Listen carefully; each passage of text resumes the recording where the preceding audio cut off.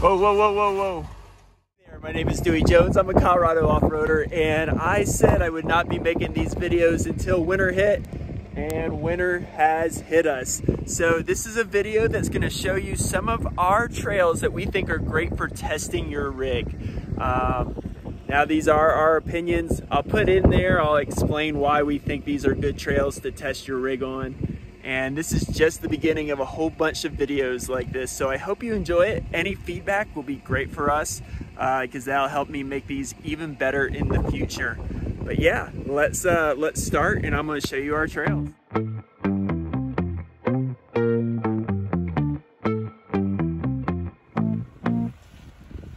All right, let's get right into it. This is Cliffhanger 2.0, a trail used by TFL, a popular Colorado-based car review channel. We chose this trail because it will challenge your vehicle's traction. So we think it's a good trail to get a baseline on, and then when you change things up like your tires or lockers, go back and see the difference. In this trail guide, Sean will run it with both a 2-inch and 3-inch lift. I'm really excited to show you this one in a few weeks.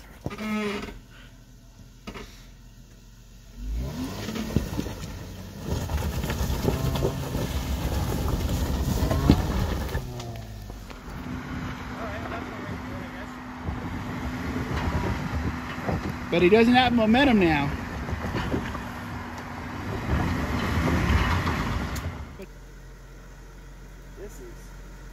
It's hard. It's really hard. Yeah.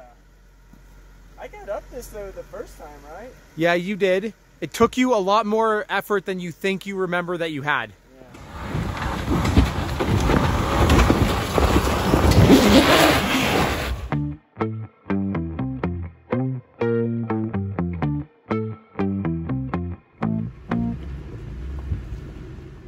The second trail on our list is Argentine Pass and the surrounding area high altitude trails. These two main trails can take you to above 13,000 feet, for which some vehicles may have a challenge. We picked this due to the high altitude nature of the trail, but also because there are easy or harder paths that will get you to that 13,000 feet.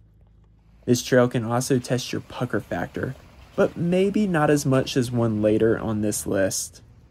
In the guide, we'll talk about off-camber passing, as we've had a lot of rollover incidents this summer on Colorado trails.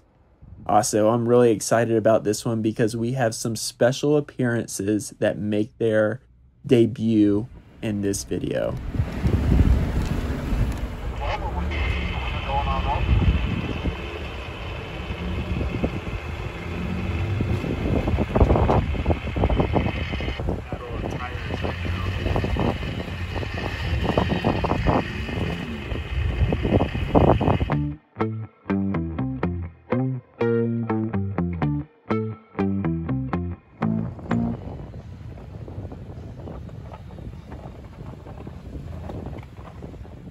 Okay, I absolutely love this trail and just published a full trail guide on it. Mount Antero takes you to above 13,800 feet via tight switchbacks and steep climbs. If you haven't had a chance to watch that video, definitely check it out, as I think you'll love it. Now, the reason it's included as an honorable mention and not included for altitude testing is because it is quite far from Denver. Our thoughts are, if you're doing altitude testing and you encounter issues, you don't want to encounter them so far from your home. And that is why this is just an honorable mention.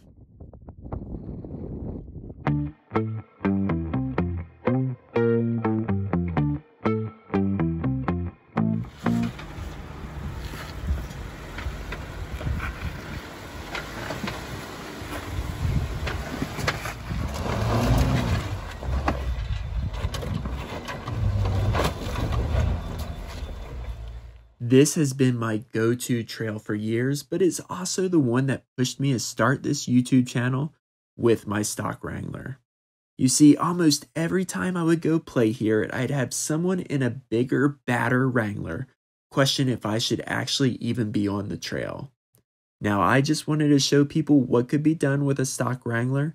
However, let's talk about why it's on this list. We included it because it is one of the best trails to legally cross water and sometimes deep water. This might be the trail to test your new snorkel on. With that said, water crossings have the potential to cause costly damage, as I'd want to make sure that your vehicle is ready for the task before taking it here. We'll talk more about this in the guide, but just wanted to add that word of caution right now.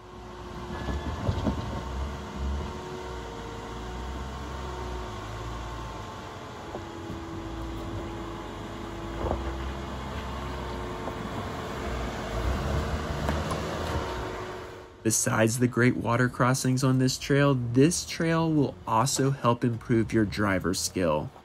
Now this is one I usually do a couple times a season, but one time I took a really dumb line and got high centered. I was also solo wheeling, which we all know is a big no-no. Luckily I was able to self-recover, but it reminded me that I need to think about my lines and need to improve them at times.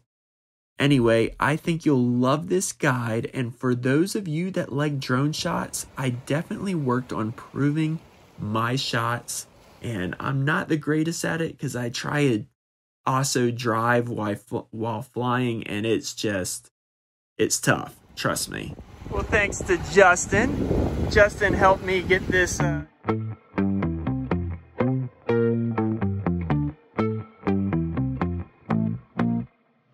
We have published a video on both bunts and the ironclads in the snow, and T33 will be coming up as an official trail guide.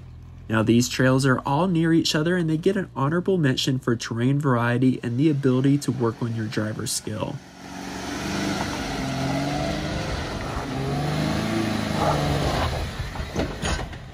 Now the reason these trails weren't included in this official list is because the trails have been overwhelmed by rental side-by-sides. Nothing against them, but they can be a bit erratic.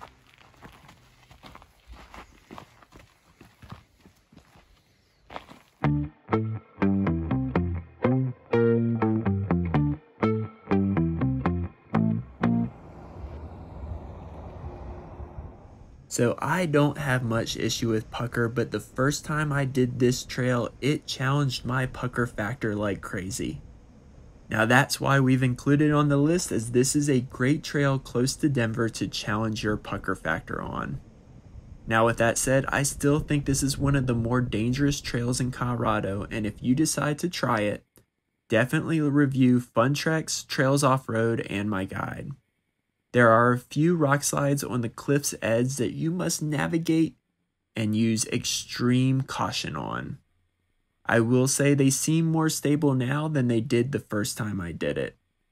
But, and this is still a big but, it's still a risky trail. Also, even though I determined it's safe to navigate in the trail guide, conditions on the trail can and will change. Sometimes to make it easier, sometimes to make it more difficult or dangerous.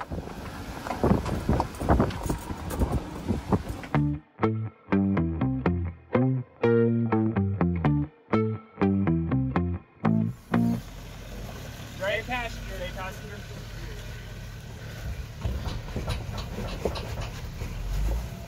Next on our list is Wheeler Lake, an incredibly fun trail that we'll soon have a trail guide for. Now we chose this trail because we thought it was the best for pushing it. Basically that means this is a more challenging, difficult trail, but still relatively short at 3.2 miles. So you can take this on and see how you do before pursuing trails like Holy Cross or Lake Como Road.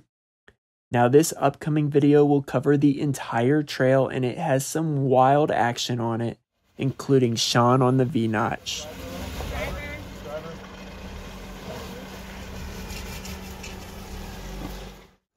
Get your passenger, yeah.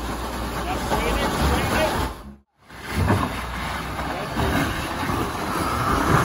it. Does he have another door incident like he did in our snow wheeling video?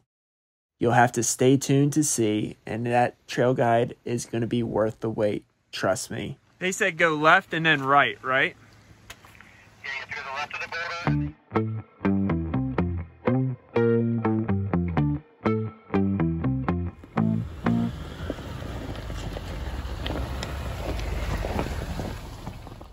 This was a really popular trail guide, so I'm guessing most know how good Slaughterhouse is.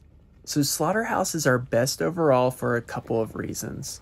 First, it's close to Denver, so should you encounter any issues, it's easy to get your ride home or to your mechanic. Also, it's good for newer off-roaders because there are bypasses for all of the harder stuff.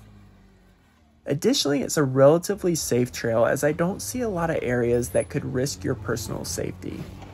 However, that first descent could cause problems if you approach it the wrong way. There you want to be in low range and in low gear, avoid riding the brakes. I think our trail guide does a pretty good job of showing you the entire trail, so check that out if you want to learn more about it.